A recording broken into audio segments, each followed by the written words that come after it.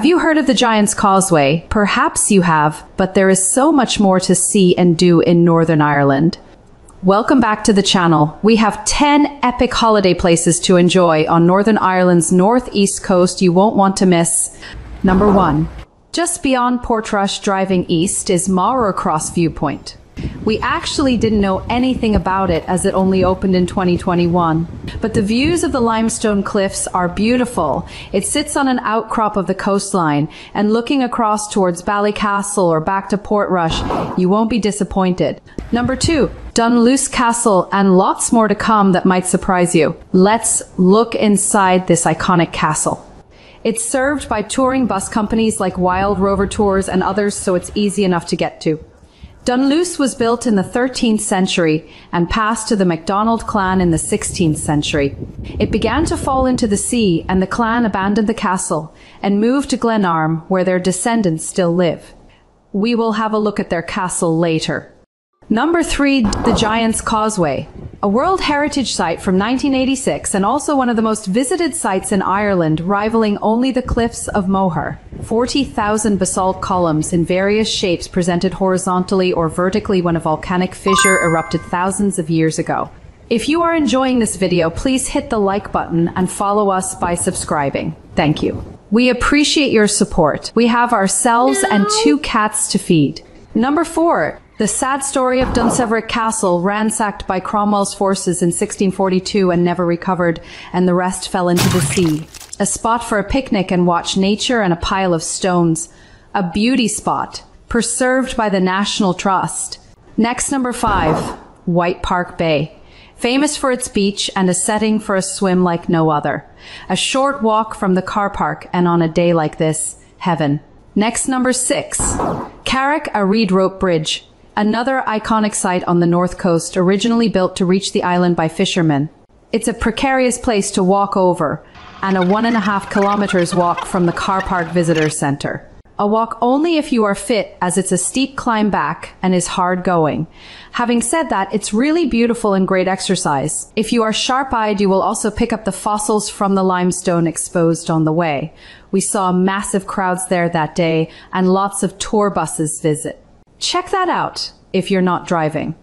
That's it for the North Coast. Number 7, traveling over the mountains, up through the glens, down into the picturesque village of Cushendun, the most northerly village on the Northeast Antrim Coast Road. We will travel a road that foreign visitors sometimes miss. Stay around.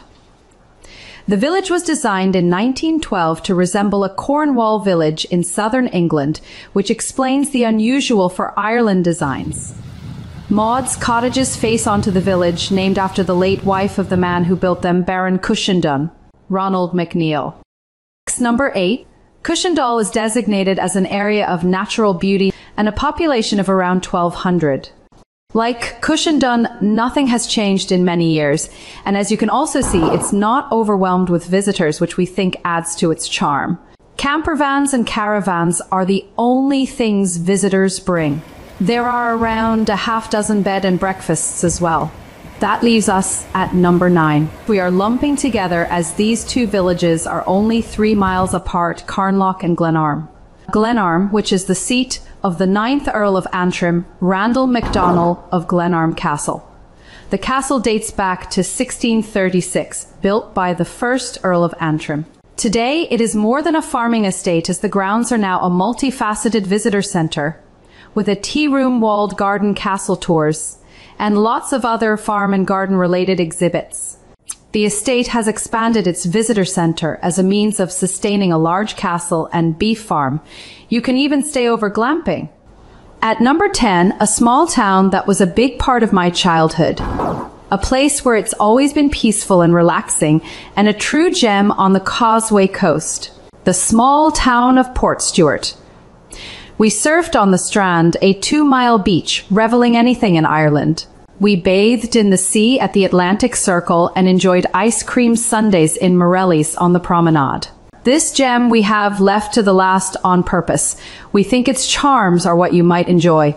A place that is never in the news for all the right reasons. Its near neighbor of 3 miles away. Portrush was always the brash place for the youth of the day. especially at Easter. The slot machines in Barry's, always the attraction. The Sunday school outings by train. The irony being the church didn't approve of gambling, but it didn't matter then. They enjoyed it anyway. So these are just a few of Northern Ireland's attractions, the ones we love. For more, please follow the channel. If you have gotten this far, thank you for watching. Please hit the bell. We have ourselves and 2 cats to feed. Follow us, share if you like, and join us in the next one up there as we explore life in Ireland today. Thank you and take care.